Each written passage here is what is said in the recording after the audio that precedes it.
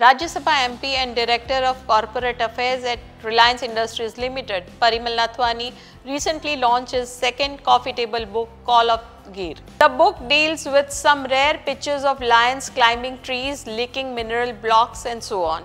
Hello, I am Nandini and you are watching Vibes of India. Interacting with media persons on August 2nd in Ahmedabad, Nathwani spoke about his love for the Asiatic lions and how he has been visiting Gir for last 35 years. He also recalled how in the past he did not have enough money for lodging and boarding. The Rajya Sabha MP emphasized the need to have fencing on the either sides of the railway tracks to protect the lions, developing more areas for the lions and boosting tourism in the Gir. There are plans to have commemorative coins on the Gir lions, he said. Let us see glimpses of the book.